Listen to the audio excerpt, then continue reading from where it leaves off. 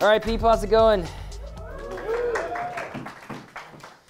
It's really good to, I feel like I'm on like a TV show, so it's really great to be back here in Toronto. True story, for those of you who don't know, I don't know how many people know my story, but I actually, first time I ever presented at a WordCamp was in 2008, and it was in Toronto, and it was at Centennial College. I think it was the first Toronto WordCamp ever. And at the time, I was living here, and I was a professor at Seneca College, and I taught the first ever WordPress. In fact, it was the first time WordPress had ever been taught officially in any college or university in Canada. And we had a course at Seneca, and I brought all my students, and we all went to Centennial. It was kind of funny. Different college was actually running the WordCamp. Long story short, following year, I became the organizer. My students and I, we organized WordCamp Toronto 2009. And then about a month after that WordCamp, which was a very successful one, I moved to Montreal, back to where my family's from. And now I'm still there. And then I was an organizer in Montreal for 3 years. Anyway, so I've been doing the WordPress thing for a very, very long time. And it's really cool to be back here to be speaking at WordCamp Toronto again, because I haven't done it in years. Actually, no, I think I spoke at George Brown a couple years ago. So that was the last time I spoke at a WordCamp in Toronto. So this presentation is going to be a little different. I know the description says that it's not a marketing presentation on how to get more conversions, and that's true. It's not a marketing presentation on how to get more conversions. But we are definitely going to discuss what A/B testing is, how A/B testing works, and how those basic fundamentals can be applied to building WordPress, blogs, websites, magazines. Actually, anything you do in general, anything you put online can be A/B tested. Anything can be designed to get better conversions. Colors, placement, copy, all of that kind of stuff. I ran a marketing agency in Montreal for 3 or 4 years. And we did mostly digital marketing. But one of the big things, you know, we always ended up having to do for clients were landing pages, online campaigns. This became a really big thing for us. And we were partnered with Unbounce. Everyone in this room familiar? First of all, does everyone in here know what a landing page is? Yeah. Just stick your hands up. We can stretch a little. It's all good. Stretch. Yeah, great. Everybody knows what A/B testing is? If you don't, it's okay too. Cool. Everyone knows what Unbounce is? No? Okay, cool. So Unbounce is actually essentially a DIY landing page creation tool. It's all front end, drag and drop. You don't really need to code.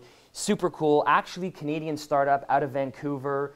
They pretty much invented the industry for what it is now. There's many, many different tools and software out there. Instapage, Lander, Optimizely. I mean, HubSpot does it, Marketo, Kissmetrics. You know, I could go on and on and on, plus all the tools we'll talk about today in WordPress that do it as well. But Unbounce was kind of the first company to ever say, hey, we have a tool for marketers, for business owners, for whoever needs to create landing pages on the fly. So it allows you to track, A/B test, multivariant test, and it has a ton of great integrations. And recently they just launched a really awesome Unbounce plus WordPress integration as well.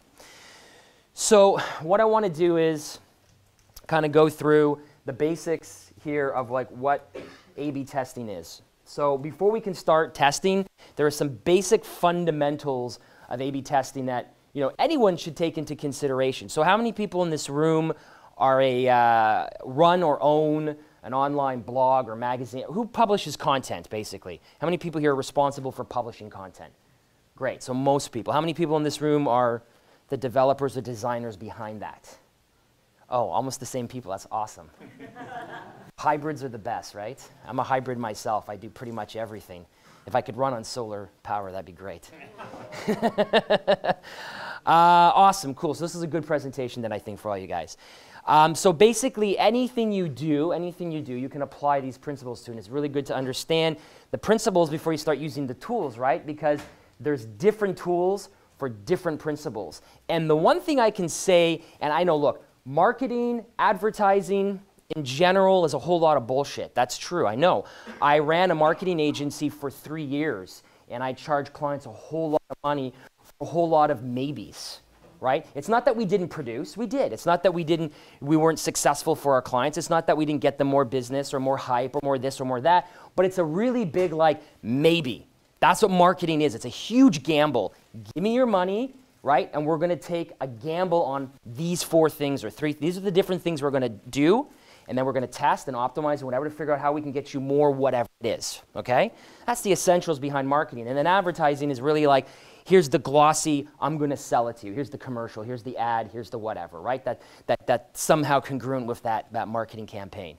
Landing pages falling into or A/B testing in general, or conversion design in general, falls into marketing, of course. But the interesting thing about it is that it's really science-based. It's all math.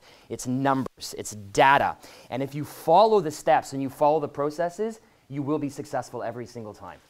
It's really a matter of spend the right amount of money on the right tests, test the right way, make sure you have your hypotheses in advance, you know what you're testing and how you're testing it, track those numbers and watch the data flow, make the appropriate changes, and you will be successful every time. Now, that success can mean many different things. It could mean now we know this doesn't work.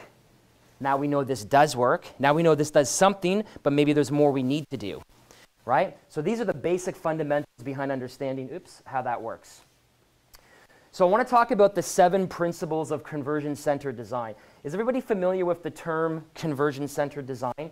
It's another, yeah, I know. CCD, LPO, CRO, this, that, all the rest. There's a billion acronyms. In fact, I wanted to, just for fun on my business card, take all the acronyms and just stick them by my name. Yeah. You know, it's like instead of a PhD, no, I'm a CCD, CRO, LPO. And people are like, well, what is that? Well, you know, give me your money and I'll show you. But basically, it's just another acronym. It means conversion-centered design. It's the new trend right now, but essentially what it means is designing for more conversions, right? So, I don't know, everything from changing the copy to the color to the placement to the size of a button, of a graphic, of a piece of text, whatever. This is conversion-centered design. What we do at Datechamp is the new company I started. I call it it's really a design studio. It's me and my partner. And what we do is this exact thing. We started off just doing landing pages, but now we design anything for more conversions. And these are the basic principles. Ollie Gardner is one of the founders of Unbounce, and Dan McGraw's one of the, not founders, but he's like not the CEO, but he's pretty high up at Kissmetrics, and he's been there almost since the beginning. These two guys and these two companies, in fact, are known in that industry. So when it comes to certain types of marketing, specifically landing page optimization, conversion rate optimization, this kind of marketing, these guys are fairly well-known figures, right? So if this was the world of WordPress, you'd know who these people were. And they kind of came up with these 7 principles that people are still using today. And I'm just going to quickly go through these principles because they're super important. So number 1 is attention ratio. And basically, this is about focusing the user's attention on one thing and one thing only. The key thing with a landing page, when we're talking about landing pages, right, is that when somebody lands there, so I'm on Facebook. No, let's say I'm just Googling. Let's say I need to buy a new pair of shoes, and I want a certain kind of shoe, and I go to Google, and I'm like, I don't know, funky Airwalks or something like that, right? I'm looking for something in particular. And I'll get a bunch of ads that pop up because of that, right? On the side, above, and then, of course, high-ranked pages. Chances are 90%, if not more, 99% of the stuff that I see right away, right off the bat, above the fold, are all going to take me to landing pages. I'm going to click on one of those things, and if they're doing it right, it's going to throw me to this page where I see like a nice picture of a shoe. Hey, this shoe is the best fucking shoe you've ever seen, and now you want to get it, starting at this price. Buy it now. Also get a free pair of laces. Click here. Right? That's essentially a landing page. And the one thing you'll notice about that is they try to focus your attention on the one thing, which is look how awesome this shoe is and why you want this shoe. No menus, right? No social links, nothing that's what we call in this industry leakage. Nothing that's going to take you away from the one thing we want you to do, which is buy or sign up or download or whatever that one ROI is for that particular campaign. So this is super important that when the user, I keep hitting the wrong button, when the user lands there that you drive all their focus to one place. You also want to make sure that your ad design and the message are consistent. So again, I'm looking for these shoes. The ad that I see, let's say I'm on Facebook, the picture of the shoe that I see, the copy that goes with that, those should be the first things I see when I land on the landing page. I shouldn't land on a page that says something completely different, right? Which is like, I don't know, Oakley sandals. It's not what I was looking for, right? This is a company that didn't get it. So they sell, obviously, all kinds of shoes, and they're just using ads to drive you to a page to market you or sell you something. It doesn't work. Psychologically, this has been tested, right? User group tested, action tested, you know, and we've seen it in the numbers every single time that when the conversion coupling isn't there, when we can't match message, add message with where user ends up, it doesn't work. And this can be applied for anything, right? This is even, you know, you have a case study, a white paper, a blog post, whatever it is that you're trying to drive traffic to, when you put that out there on social networks or paid advertising, ad displays, whatever, even verbally, right? Make sure what you put out there is what they're going to see when they come. Otherwise, there's a disconnect. And disconnect always leads to a drop-off in conversions. Same goes with number 3, which is contextual design. So the look and feel of this also needs to make sense. There needs to be an underlying narrative, a story that's being told, right? Everything needs to come together. There's a value proposition, right, which is, boom, I love these shoes, et cetera, et cetera. What's the story? Maybe a really great video, right, of some guy like, oh, yeah, man, when I walk on these shoes, it's like walking on clouds. Or maybe he's like on a longboard in California with the palm trees behind him in the waves, right? There's a story being told so that when you see that, Apple does this really well. A lot of companies do. Nike does this really well.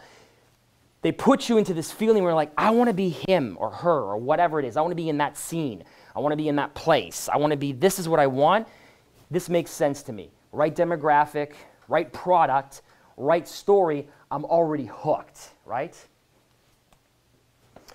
Congruent design. So, you know, similar to the idea of conversion coupling or telling a good story, but this is about ensuring that every element we put on that page is congruent too. So it's not just about having pictures of shoes or whatever. It's making sure that every image on there makes sense. Don't throw a stock image somewhere on the page because you had empty white space and you didn't know what to do with it. Make sure that every single element, every copy, every button, right, every design, every color, everything makes sense and works together. They come together uniformly and tell the same story so that there's no disconnect, right? So you don't want moving from panel to panel going, oh, yeah, oh, this panel stands out all of a sudden. I don't know, I'm confused.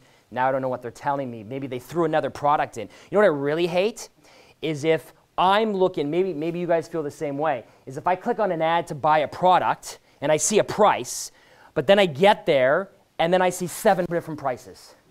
It's like, what the, seriously? You said $3.99. Now I'm seeing 20 different things. I'm done. I'm gone. I'm clicking somewhere else because I'm looking for something very specific. Believe it or not, this is how it works. Conversions will always drive. I've tested it on many, many pages. Put 1 price, more people will sign up. Put 6 prices, less people start signing up. It's guaranteed to happen. Well, most of the time. Clarity. I mean, we're already talking about this anyways, but basically dead simple. Make it so that people understand exactly what it is you're saying. What are you selling? What's the service? What's the product? You know, what's the message behind this blog post, this article, this case study? Whatever it is, make sure it's simple and clear so that when people land there, they get it. There's no confusion. Everything makes sense. And then they're going to do what you want them to do. Credibility. This is super important. Maybe one of the most important things today is people need to know that they can trust, right? You, trust the brand, trust the company, trust whatever it is, the service, the organization. And we do this with things like testimonials, with social proof. There's a lot of ways to build trust. I know you probably, you know, it's funny because there have been many good studies that show that a lot of people, when asked about testimonials on a landing page, let me ask you, let's do this right now. How many people in this room, when you get to a website of some kind, whether it be a product page or whatever it is, a landing page of some kind, you land somewhere on the internet for a product, a service, etc., you see testimonials, how many of you believe those are valid? Those are real. Those are legit testimonials. Put your hands up if you think they're real. Very few people. And this is an interesting thing. Yet, right, studies show even though people, and this is true, most people don't believe they're legit, it still somehow psychologically makes people do it anyways. Even though they're saying, oh, it's not real, I still want this. It still seems to work for some reason. The testimonial works. Here's what I can tell you, okay, from my experiences anyways. They're real, usually. I mean, not my clients, but I'm not saying that because I'm standing up here. I'd tell you if I'd lie. I lie all the time on the internet. I'm not going to lie about that. right? But I always say to my clients, look, get me some testimonials, get something, find anything, you've got it. If you're selling a product or a service, you have that information at your fingertip. Go find it, bring it back to me, and we'll stick it on there and we'll figure out a way to use it. And then finally, conversion continuance. This would be obviously the most important. Well, I shouldn't say obviously, but 7 for a reason, because this is the old school concept of like always be closing, right? Always be converting, right? So it's not done there. You're never finished, right? So once you've converted somebody on a landing page, on a product page, on an email, on a blog post or whatever, find ways to continue to convert them for more things. Hey, sign up for this newsletter now. Send them to another page for another product. This is really popular right now. It works really well in America. I see it working all the time. We have a lot of clients, especially people in, let me ask the women, or I guess maybe men too. How many people in here purchase makeup or skin creams or that kind of stuff online? A handful. Okay, well, it's very popular in the US. People do. And this is not the US, but interesting thing is they have this process they use there. It's called a step 1, step 2 page, right? Where you see these pages like get this cream, get a free bottle now, and also get this one, step 1, step 2. They make you do 2 things to get 2 free trial products. It's very popular, and it works. It converts a lot of people. We've seen a lot of success with this with the people that we've worked with. So it's another new trend. Okay, but we're still not ready to test yet. Now we understand what we need to do, how we need to do it, but there's still a few more things before we can get started. So, enter cheesy joke. Should I play that again? Make sure we're on the same page. Are you ready for what's next? Okay, that's a CTA, call to action, right? So the key in anything you do online is coming up with a good call to action. It's also the thing that we spend the most time testing, is that call to action. So what is the call to action we're going to use? It's the trigger that makes somebody convert. It's the thing that will make them download, sign up, buy, play the video, whatever it is you want them to do. A strong CTA or CTAs is what's going to do that. So let's talk real quickly about some CTA design. So good CTA design should consist of a few things. They should be short and sweet, right? Because, again, back to the 7 principles, it needs to be clear, it needs to be simple, it needs to be fast. Get them hooked now, right? Right? It needs to describe exactly what will happen when you click. So it's not submit or buy now or register or sign up. No, it's like save my spot, get my free proposal now. You've seen these things. You've seen more and more of it. Psychological, it works.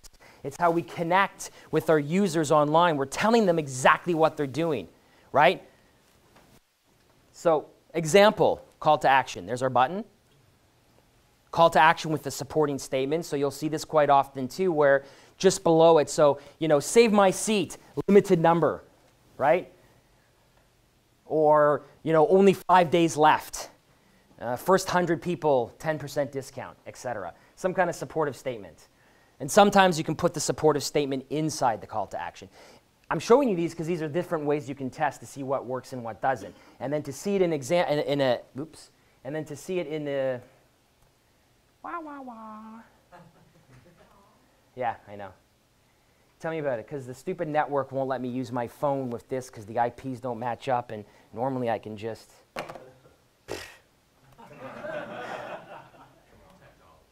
Toronto, the T-dot.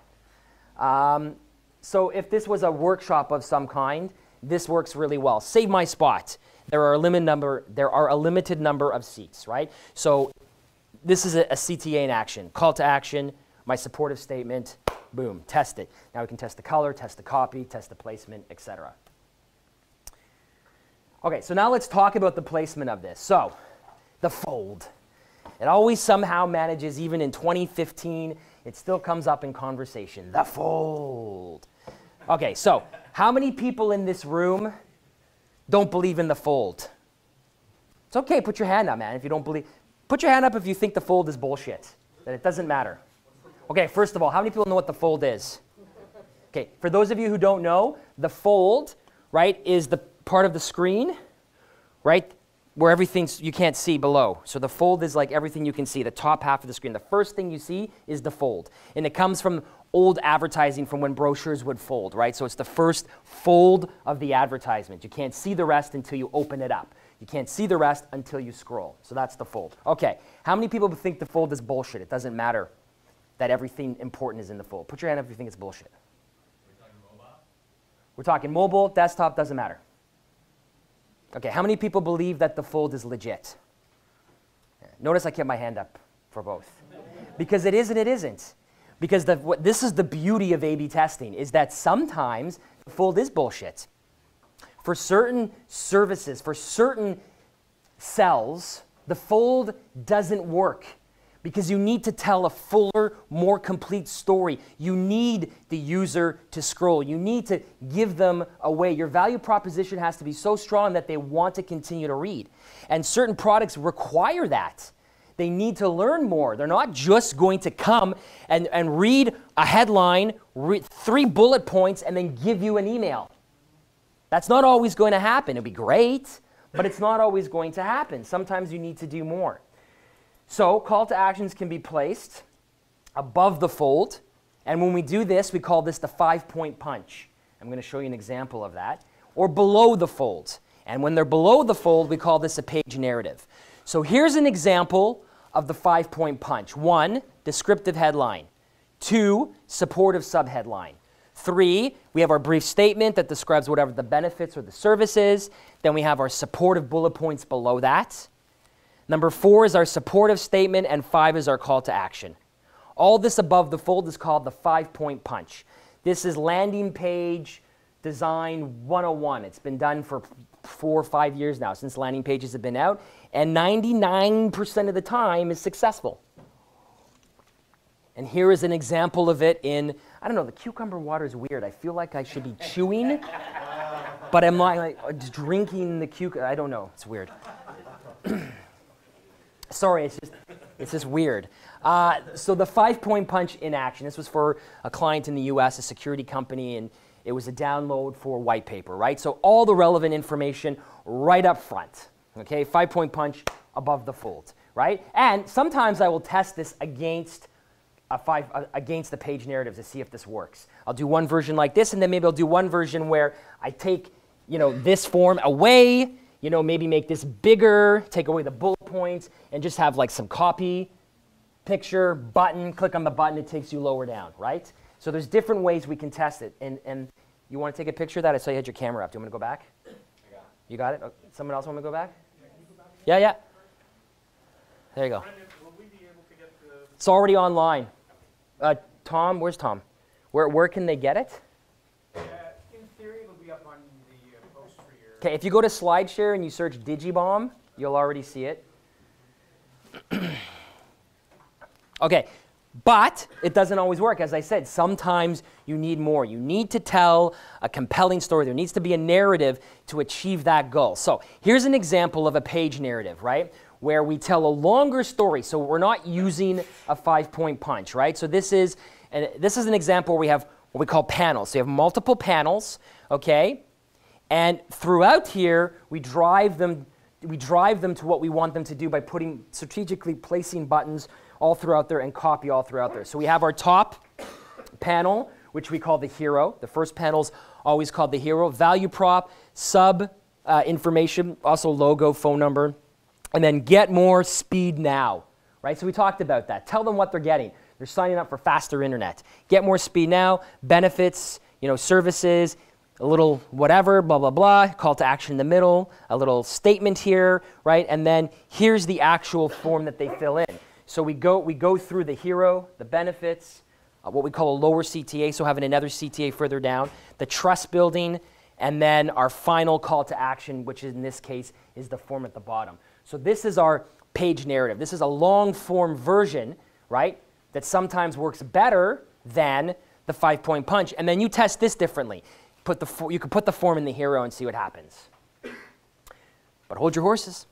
We're still not quite ready to test yet. So much cheesier when you actually say it.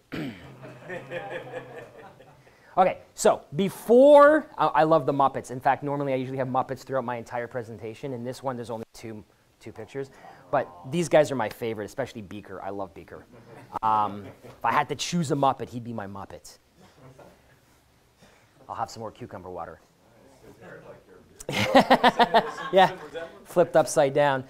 So now it's time to form some testable hypotheses, right?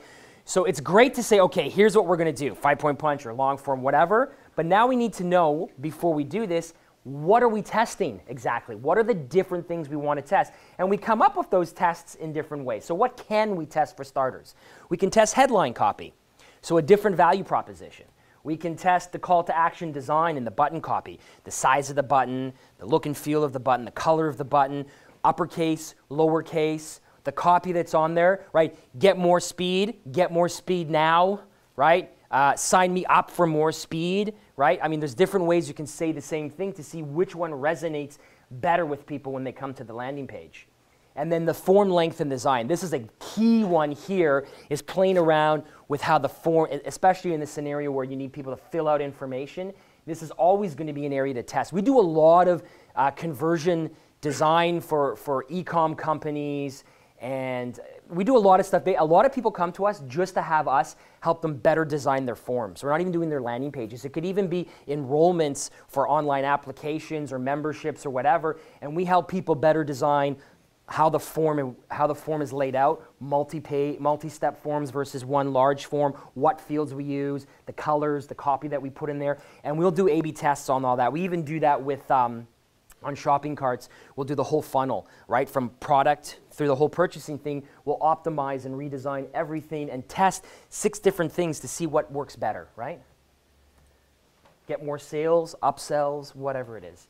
Page length is another good one. 2 panels, 3 panels. Let's test with the benefits panel. Let's test without a benefits panel. Let's test the benefits panel that's just, bullet point. That's just like, the name of the service and an icon, or name of service with 3 bullet points, or name of service with a sentence. Do people want to read the sentence? Do they just want to look at the bullet points, or do they just care about the headline? What works best? What resonates with people, etc.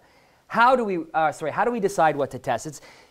There's a lot of different ways. Obviously, a lot of the times clients will come to us, they don't have this data, especially if they're just starting out. So in that case, we have to go blind. We need to get data in order to start asking questions so that we know what to test. But most of the time, people have something, right?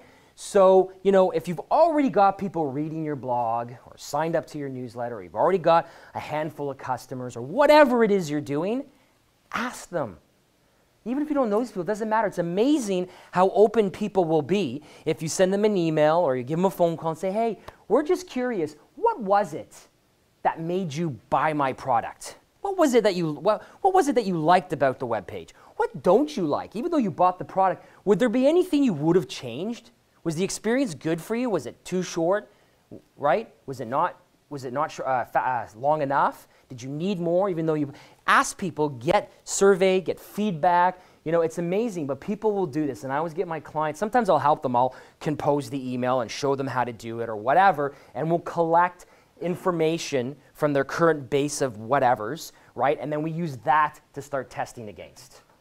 And what do we test? We have to formulate those hypotheses. So, for example, to perform an A/B test, we need at least 100 plus unique visits, right? For a multivariate test, we need at least 10 times that.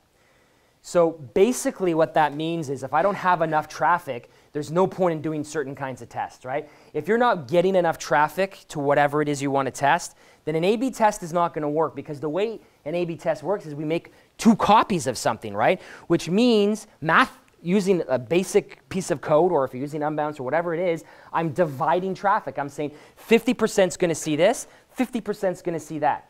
Or I change my sample size. 30% is going to see this, it'll be this way. 70% is going to see this, 30% is going to see this, etc. But if I don't have enough traffic, splitting 10 people in half or by 30% doesn't make any sense. And for an MVT, which means multivariate test, so that's not A versus B, that's A versus B versus C versus, and we do that. Sometimes we'll have 6 versions that we're testing, because if I have a client that's got 10, 15, whatever, 20,000 uniques that are coming, I can say, okay, let's test these 5 things right off the bat. Let's split the traffic right across and see what happens, right? So examples of some stuff that we've done. This was a client of mine in Korea selling red ginseng. By the way, so they're not a client of mine anymore. Not for bad reasons, they're just not. It was just easier for them to find somebody in Korea for some of the stuff that they were going to be doing next. But I happen to still use this ginseng. It's great. Ginseng. I wanted to say it because I'm not a believer in this. These guys made me a believer. It's interesting. I actually sold myself on my own copy. Anyways, the hypothesis here, it's true, man. The hypothesis here was this. If we added supportive bullet points below the headline, right, the number of click-throughs would increase. So we tested 2 versions. With Origin, you get 100% Korean red ginseng in the convenience of a tablet. Buy Origin now. 100% da-da-da. No additives, no fillers. 6-year roots cultivated. 8 times more, whatever. Buy Origin now, right? So that was the test. And 28% more people clicked the button when we added the bullet points. So we had a 28% lift. Can we wait till to the end for questions? Do you mind? Yeah.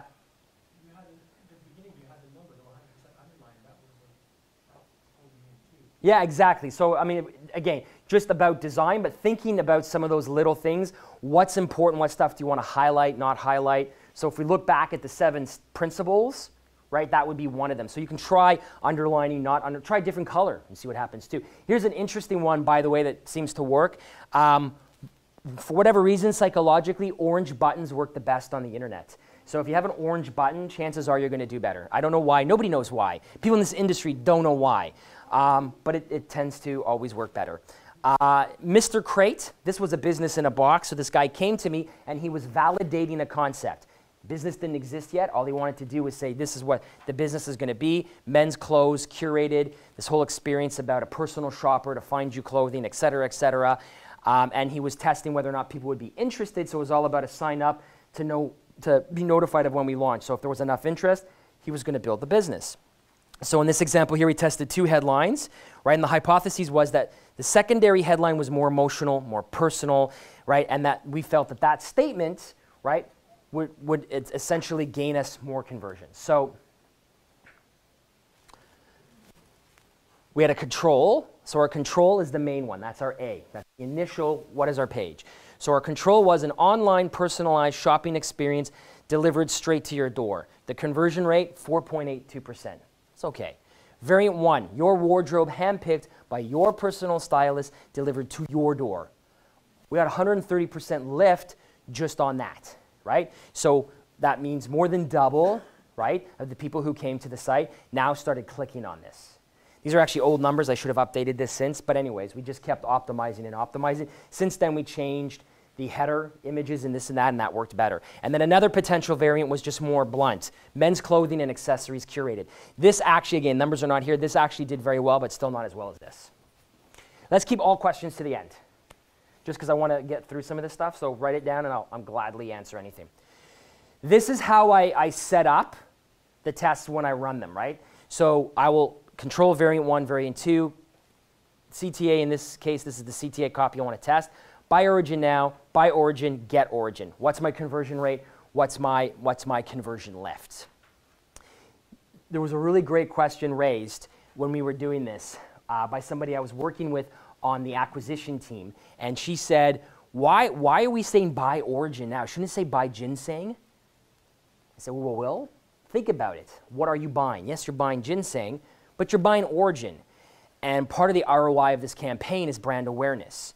So if I went to Nike's website, do I want to click on the button that says buy shoe? Right? Or buy the name of whatever that product is. So yes, it's a valid question, but it's all psychological. We tested, it didn't work. Just saying, I was right. This was a really interesting one for a very fancy Medi Spa in Montreal. Cool sculpting. Anyone know what cool sculpting is? They blow cold air in your fat and it disappears. I tried it. Yeah. But I got them a lot of people. So we tried 3 different versions. Form and header, click to a form, so a long page narrative, and then a form and a modal. And these were the basic percentage lifts on each one of those tests. So we ran 3 tests to see what worked better. I hope you didn't go with that spelling error. Oh, where's there a spelling error? I don't know what you're talking about. All right, what else can we test? Incentives, exclusives, upsells, downsells, cross-sells, free trial versus freemium, behind the scenes, competitor comparisons, testimonials, social proof, trusted by, coupons, ratings, first person versus second person copy, urgency. There's so many different things that we can test to see what works best. So we lay out what our KPIs are, we lay out what the return that we want on this, and then we test with our hypotheses. Okay, so finally, when it comes to the world of WordPress, right, you can apply these principles to any of these things. So in landing pages, email, product pages, app pages, pricing pages, contact pages, etc. So there are a few different plugins that will enable us to do that. These are some of the more popular ones. Unbounce and Optimizely are third-party, but there's plugins. Same with Visual Web Optimizer.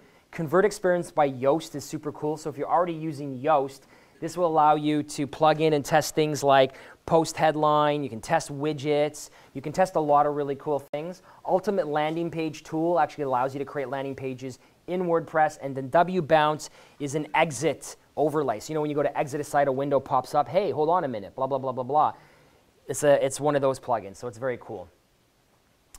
Just recently, this was the big news for Unbounce anyways, and I think for the WordPress community, those of us who are marketers, is that now you can publish Unbounce landing pages in one click directly to WordPress. So if you have an Unbounce account and you install the Unbounce plugin inside of WordPress, I can literally create a landing page, click a button, and once I've set it all up, which is like 4 or 5 screens, it's super easy, no code, it will literally take that landing page and stick it right inside my WordPress site.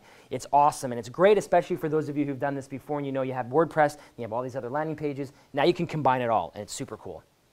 We're almost at questions, guys, almost at questions. This is what the Optimizely thing does. So it allows you to test A/B. So it's A/B testing for headlines. So it's really cool inside the dashboard. It allows you to actually say, okay, headline 1, headline 2, and then you can test which headlines do better. So what makes people read the post or stay longer on the post or comment on the post, etc. This is for page variants in Optimizely. So actually it lets you test different entire page designs. This is the Convert by Yoast, so it does a similar thing, gives you a toolbar at the top that allows you to A/B test various different things on the page, including widgets, which I love.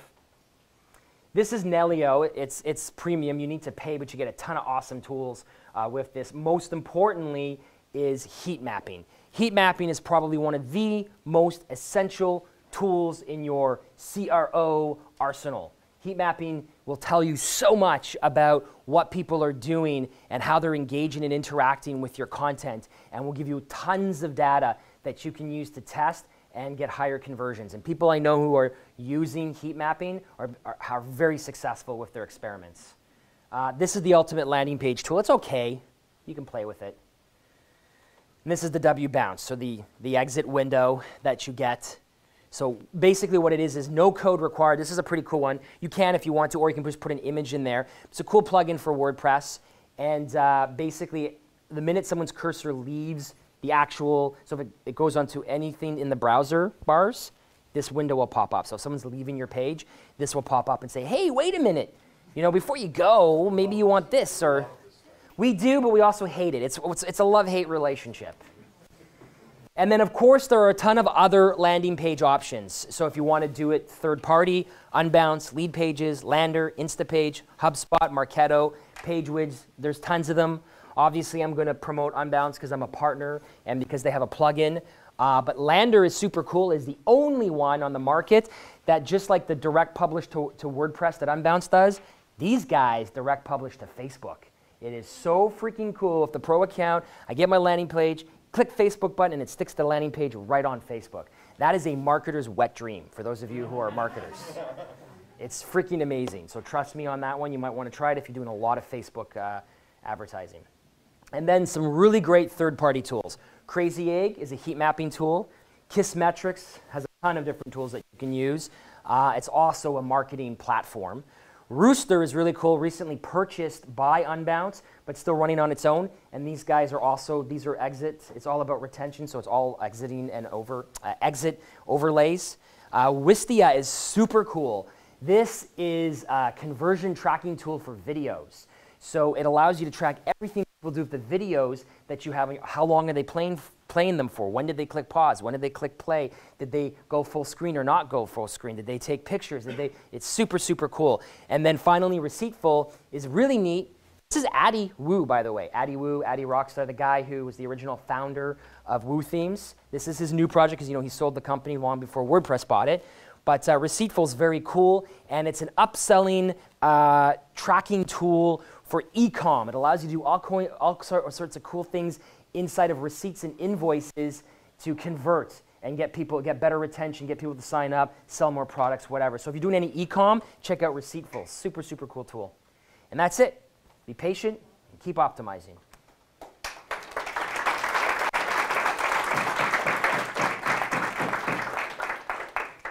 How does A/B testing play with SEO? That's one question. And from Mr. Craig, because Mr. Sorry? Mr. Craig. Oh, Mr. Craig, yeah. Because there was no business there, right? So there was no audience. So I'm guessing, I'm just wondering how you came up with the audience and how did you get Okay. them to sign up? So there's two questions. I'll answer the first one, which is the SEO. SEO has absolutely nothing to do with it. In fact, SEO is dead. Don't waste your time. SEO is just like responsive in the sense that it's inherited. If you're not already doing it, if it's not already a part of what you're building or putting online, you're already making a huge mistake. SEO is long-term organic traffic. It requires a ton of patience and is not meant for this kind of online campaign. Today, you want to sell something online, you want more traffic, you want more users, you want more signups, you pay for that. You pay for eyeballs. PPC, ad display is what is the way to go. Spend a few $100s, spend a few $1,000s, whatever it is, every month, right, on PPC, drive that traffic, optimize your landing page, test the data, and keep doing that until you get more and more conversions, and then you drive your click-through, your pay-per-click down. That's the whole point, right? So higher CPAs, lower CTRs. It's the holy trinity of conversion rate optimization. PPC, conversion center design, optimization. And you just keep doing it over and over and over again until you're a millionaire. And then the Mr. Crate thing was, there was no audience. We had to build it. It was an idea, it was a concept. So same deal. We bought traffic. So we strategically bought the right keywords on Facebook, on Google. We ran ads, we drove traffic, and then we slowly optimized to see if it worked. How much did you spend on that? Mr. Crate, it wasn't a success, by the way. I mean, it was a success in terms of we got people, but he didn't get enough to make a business out of it. But we were spending a few thousand. We spent about $3,000 or $4,000, yeah, on Facebook ads. There was a question in the way back, right? No? Okay. Yeah. With so many landing pages with the same text, Google is not going to kick you out? It has nothing to do with Google, right? So landing pages typically are short-term anyways, 3-month campaigns, 1-month campaign. They shouldn't really run forever, per se. So you shouldn't be indexing them because you're not driving traffic to landing pages in that traditional SEO sense. It's not about what I don't give a crap about Google when I build these pages. I break all the rules because I'm paying for traffic, right? So what I'm doing is ensuring that nothing's being indexed, right? And everybody who's coming to the landing page has come there because they clicked on one of my ads. That's what I'm tracking. However, there are still certain rules that apply for certain platforms. If I put a Facebook ad, the page needs to comply to certain Facebook things or they'll take my ad off of Facebook. How many more questions do I have? You keep going, and I have a special one now. Okay. Forms. So the actual forms, the A/B tested forms? Yes. The buttons, the order. Everything. How do you do that? We make multiple forms, so we test what works better, right? 2 fields, 3 fields, first name, last name, just a name, multi-step, drop-downs, checkboxes, color of the button, where the button is, how long, how short, encapsulated, right? It's always better, in fact, I should have mentioned that in there, it's always better when you have a form to make sure it's encapsulated so that it's highlighted, that there's a border around it or it sticks out, it stands out. Throw an orange button in there, see what happens, I don't know, right? There's a million different tests, basically. Seen tons of success with multi-step and pop-up. So click on a button, thing pops up, asks you a question, you fill it in, click next, fill it in, click next, submit, done. Those tend to work very, very well. Doesn't matter. Doesn't matter. So again, this is one of those old SEO things, which is true. At one time, SEO, I just mean it like, for instance, if you're using unbounce and you're creating a bunch of yeah, variances. yeah. Does it matter? Oh, sorry. LP, You know what? It really doesn't. Look, people will tell you from a marketing or branding perspective that the URL should mean something. And I don't disagree per se. But at the same time, I could care less because, again, they're clicking on an ad and they're going there. And there's going to be UTM code in there anyway. So it's just going to be a long, googly, crappy, freaking URL anyways, right? But in terms of the unbound side, because you asked specifically about unbounce, it's mirrored. So they're just making multiple copies of the same page. So it doesn't really matter. It's just the code that spits out different versions of that page. Can you view those different versions independently? Yes, there's a way to do that as the developer. So when you create this page in unbounce, Yeah. and you use the plugin, does the page Same deal. It lives in unbounce, or does it actually go into your WordPress? Lives in unbounce, but it renders out through your WordPress. I see. So it's not in your WordPress database or anything like that. No, but you can do it all once it's all set up. You can view and see everything from within WordPress, which makes it one less thing to log into essentially, right? Yeah. What does heat mapping track? So heat mapping, it's a heat map of all movement on the page, where the cursor goes. Yeah. What people click on, all that kind of stuff. What they maybe copied, screenshots, stuff like that. You mentioned the holy trinity of three different things, Yeah. pay-per-click, CTRs, Yeah. click-through rate. What was the other? So the holy trinity of conversion rate optimization, CRO, right? So the holy trinity is PPC, conversion center design, optimization. And then we just keep doing that over and over and over again until we make $1 million. Our first So million. you were talking about statistical significance earlier, like 100 plus users. So you're talking about this form, and you said I'll test this. You threw out like 12 things. So you're going to test like 12 elements No. of the form. No? Not at the same time, no. Okay. So you're A/B, and then you're. Yeah, so you want to test. Sorry, this is the last question? Oh, okay. You want to test slowly, right? Especially if you don't have a ton of traffic. So what you want to do is say, okay, we're going to test these two variances of the form for, I don't know, a few days or whatever. Then we're going to change one thing. So if one's doing better than the other, we call that the champion. We move that one up, we drop this out, we test it against something else. If this one wins, then now the champion's no longer the champion. This one becomes the champion. We throw in another variant. If we have enough traffic, we can test 3 or 4 different things and see what happens. But when you're doing your testing, unless it's an MVT where you're like, I want to test a whole new design, design A versus design B, which you got to be super careful about. You can kill your traffic very quickly. Typically, you want to make small changes to your tests. You don't want to have a completely different page that you're testing, because then you don't know what worked and what didn't work, right? Yeah. So when you're capturing data, is there specific things that are unsuccessful?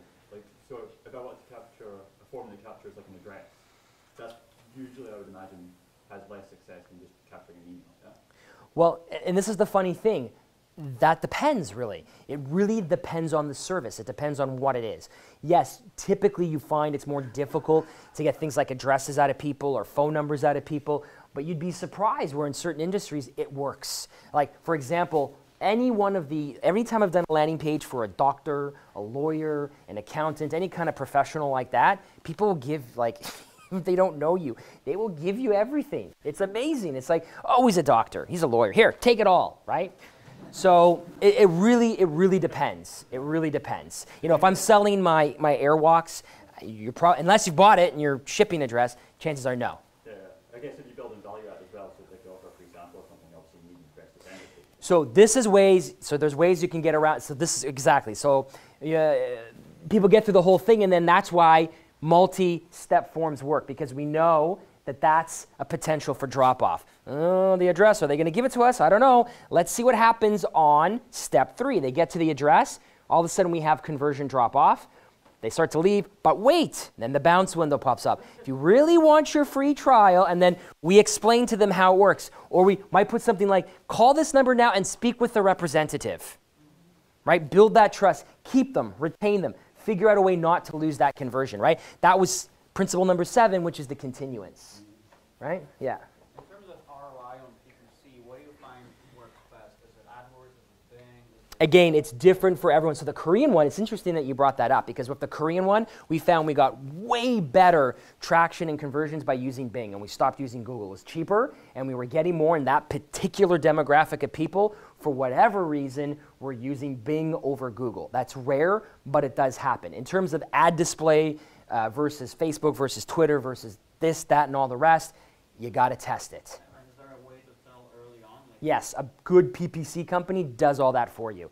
Most PPC, if you're working with a legit PPC company, all that research, they will always do for free up front. They never charge you for that, right? Because most PPC companies charge you a setup fee, and then they take a percentage.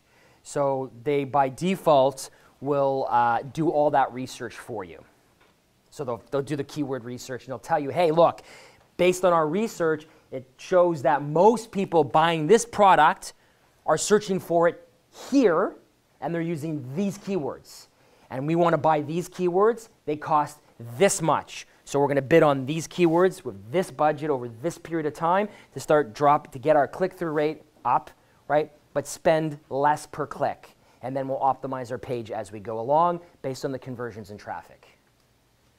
Yeah. The A, B, so you have an A and B test. Are they getting served at Exact same time. the same time? Yeah, so most people start right off the bat. 50%. So here's A, here's B. One headline versus a different headline. 50% of the traffic that gets there will see one, 50% will see the other. How does that work? It's totally random. Oh, another question for me. How do you make it sticky? Like, let's say somebody goes in, abandons, and then comes back. Would we see the same form? No, so now what we're talking about is retargeting. So when we run retargeting ads, anybody who is coming back for a second time, they've already clicked on an ad, we've cached them, they're in a cookie or whatever, it's sneaky, but this is how we do it. So we run retargeting ads. We actually create something that's just slightly different than what they first saw. And we test. Maybe they needed more copy, maybe they needed less copy, maybe they needed a different design. And we retarget all those people. We try to get them to re-click, because these are all the people that abandoned the first time. And then we figure out if we can convert them the second time around. So how many people here ever worked when they were younger in a call center? Right? I did. In fact, I made a lot of money because I was really good at the people who rejected, right? So I was being given the lists of all the people who said no the first time, and I would call them all back and get them to do it. And I got $5 per person.